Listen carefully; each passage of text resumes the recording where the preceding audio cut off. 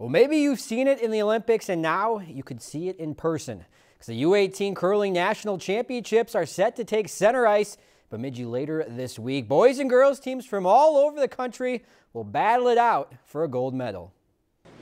Even though rocks have been sliding for years, the U18 level is still very new. In only its second year as part of the USCA, it's sweeping its way to the curling capital of the United States. Minnesota has always been some of the toughest curling. It's set out there to make it out of Minnesota is to make it out of the national tournament.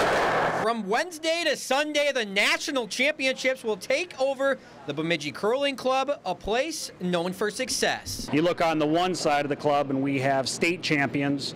You go to the other side of the club, we got national champions, and we even have Olympic, if not world champions. The field of teams ranges from Oregon to Massachusetts to all over the Midwest. But the event, in a way, brings together the curling family. It'd be really cool to have just the 12 different teams from around the nation coming.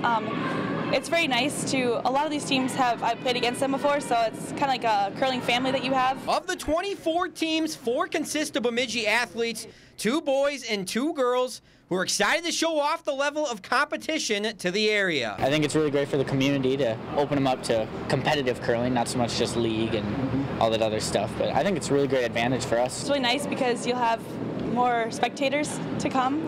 It's also nice to have home field advantage, knowing the ice a little better and the rocks, how they run. One of the Bemidji teams even features the 2017 U18 gold medalist, as Leah Yavaro gets to defend her title on home ice. It gives me a little extra confidence. It also gives me a little bit of pressure, knowing that hoping to succeed that well again this year, but I think there's quite a bit of confidence going into it. But when it's all said and done, every team has their eyes on the prize. Our goal is to take home gold. Making the playoffs, and then from there on, a couple more, and we win the whole thing. So here's a look at the schedule starting Wednesday. Practices the first couple days. Opening ceremonies Wednesday night, then pool play begins Thursday to Saturday. The semis and finals taking place Sunday morning and afternoon. All fans are welcome. More information can be found on the website U18nationals2018.com. If you enjoyed this segment of Lakeland News, please consider making a tax-deductible contribution to Lakeland PBS.